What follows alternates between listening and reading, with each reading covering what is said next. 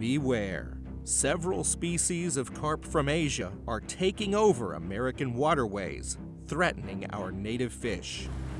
Accidentally released into our country's waters, these foreign invaders include the black carp, bighead carp, and silver carp, known for their penchant to jump out of the water and hit passers-by. But fear not, a crack Fish and Wildlife team is on a mission to hunt them down and save our native fisheries. One of their not-so-secret weapons? The Magna Carpa, a fishing boat like no other.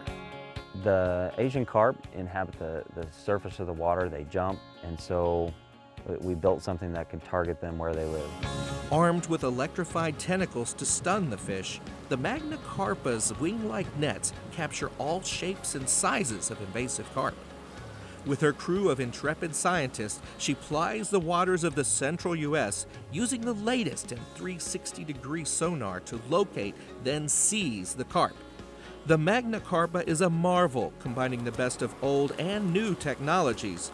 And it's one of the most unique weapons the U.S. Fish and Wildlife Service wields in its ongoing battle with destructive, invasive fish.